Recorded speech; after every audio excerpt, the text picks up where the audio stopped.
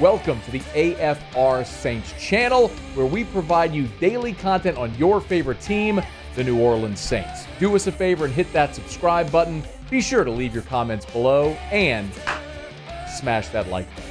Who dat?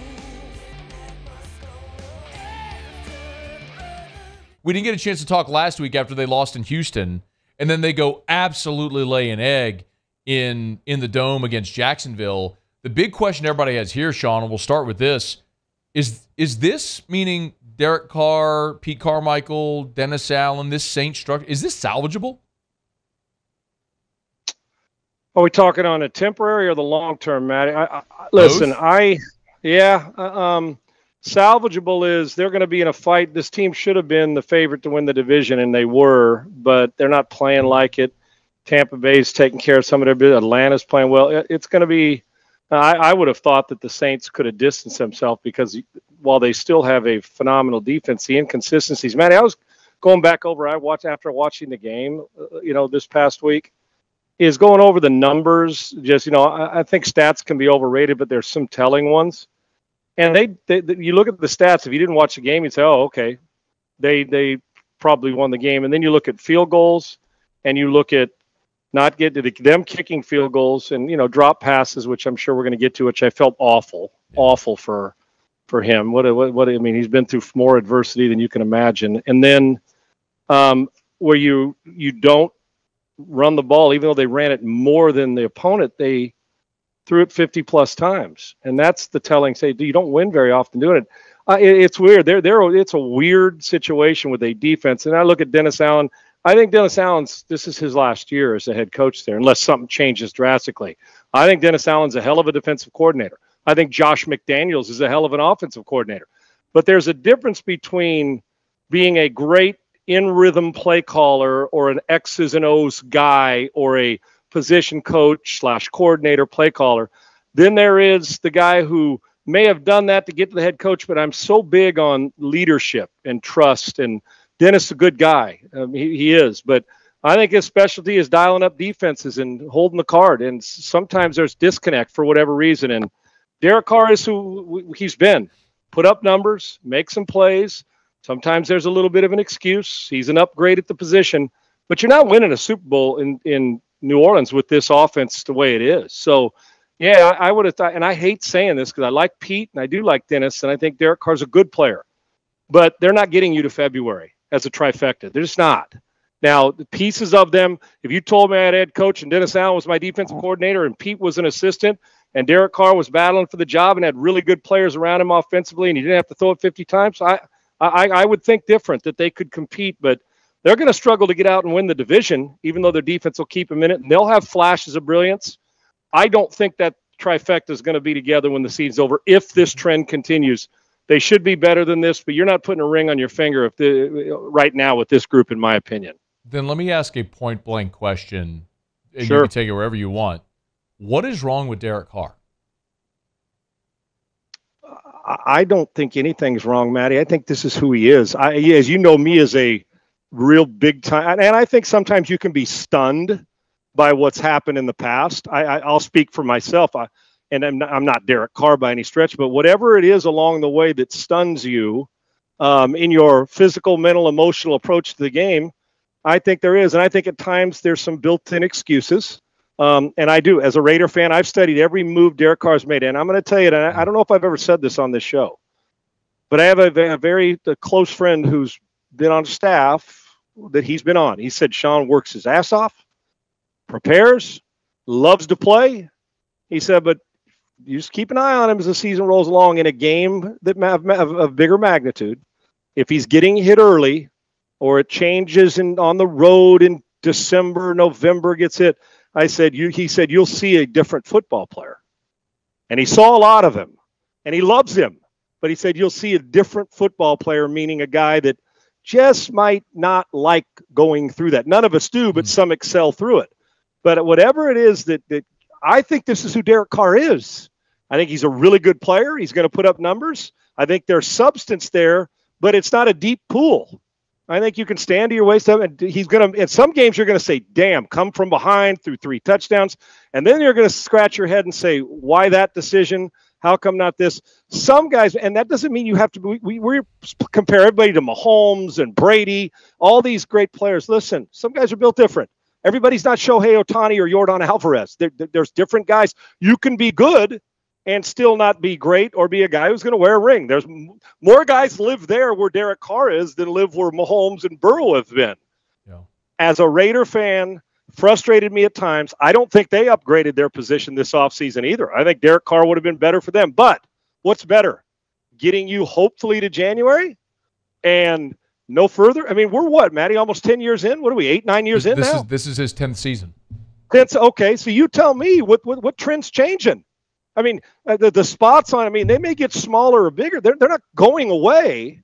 So he's got flaws. He's got some strengths. He can be accurate. He can be great late, but he also has that. There's a lot of distance between when he's not real good and when he is. Some of the great ones, I bet you can go through all of Mahomes' games and say, okay, he didn't play real well in that one, but they still hung in there and had a chance. There's not many of them. I think there's too big a gap between great and average, and I like Derek Carr. I don't love him. I think he can get you to January, maybe if they play better offensively. I don't think he can get you to February here, Kansas City, Pittsburgh, Baltimore. I just don't think so. Pete's a good coach. Dennis is a good coach. None of them are going to be leading your team to February, but they're good at what they do when they specialize in what they do. But this is not a February setup with the way it is. So if you thought you were getting that with Derek Carr, you weren't.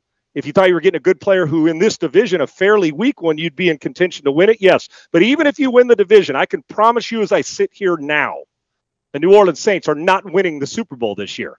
That is just a fact because there's certain things missing, and you and I both know it.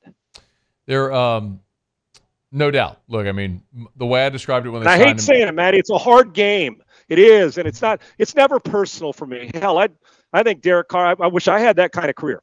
But my job is to tell you, you said be frank about it. I'm just telling you that when they go there, say, is winning a division enough for you guys? Is winning a division enough for Pittsburgh? Is winning for Minnesota?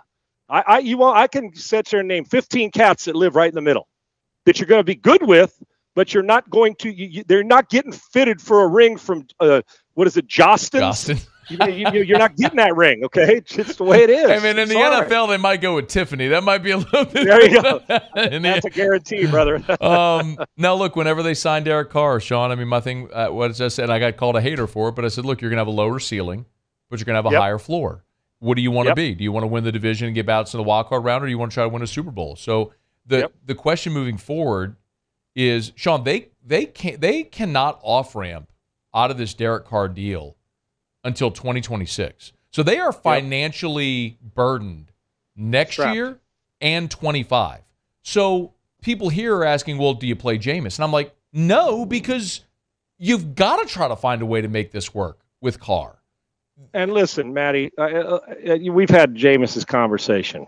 What is he? And it's no disrespect to him. Listen, I'm old man now. I'm removed from the game, and I have a lot of respect for that guy. He's got guts and he'll throw. We've had the conversation. He can rip it. But once again, where do you think you're going with him? Honest to God. Yeah. How many years has he been in the league now? He and Mariota came at the same time. Where do you honestly think you're going in New Orleans and Tampa? Where are you going with Jameis Winston? Maybe make an extra throw, but throw 2 picks. Maybe where he gets to the point he's matured and he protects a little more, but takes away what we love about Jameis Winston is he works. And he has guts to throw it into a tight window. Sometimes it works, sometimes it doesn't. We use the word elite or that type quarterback. Listen, there's about 4 or 5 guys who sit in that class. Then there's a handful more who sit in the just below it class that are really, really damn good, but not Mahomes or Burrow or even Lamar Jackson right now the way he's playing. And then there's a bunch that are between 18 and 28. And then there's a couple that probably should be backups in the league. But you're right. They're strapped. Why would you go? You're getting the same guy, just in a different wrapper, a different jersey number. They're going to make throws. They're going to wow you with some things, and they're going to break your heart with others. So could they win a playoff game? Sure. Kamara's a hell of a player. They've got good players. Defense alone could score twice and give you in position. But there's a culture, a DNA, a leadership, something different about those cats at the top. And we know exactly who and what I'm talking about. Then there's the other guys. I mean, I know people want to switch. Switch to what? So switch to what? You want to go from an 8 and flip it upside down to the other side of an 8 that looks the same? I mean, it's just a different wrapper. Good players. Neither one is a starting quarterback in this league will be wearing a ring because of them as a starter. Now, they may be a backup in year 14 and go win one. But if you think they're taking you from August to February and to be a champion, a Super Bowl champion, it is not happening. Pick any team you want and send Jameis there and Derek Carr. I don't care. 49ers, Derek Carr ain't doing what Brock Purdy's doing. Jameis Winston's not taking Tampa this year any farther than Baker Mayfield is. There's a big game difference. What I'm talking about, if you want to just talk about playoffs, I can name 20 guys that can get there. Hell, I quarterback the team into the playoffs. But I can tell you this, February is a different egg, buddy. And I go down the list and tell you who's not getting there. And I hate to say it, but the starting quarterback and the backup for you are not taking you to the promised land if the promised land's February. I think that reality is setting in all over here, Sean. And it's and I personally, when you went out and did it, I thought it was an upgrade. Matty, you asked me the first week of this year, right? It's an upgrade. Derek Carr's a good player, and now you got two really good players, starter and backup, and a versatile guy with Taysom Hill can do a lot. But when you pay that kind of money and you invest it in, I'm just trying to think, what did they think they were going to do to the next level? Like I said, there's certain things. Now, Rich Gannon's like an aberration. Rich went around the league, went to Oakland, got it, and tore it up.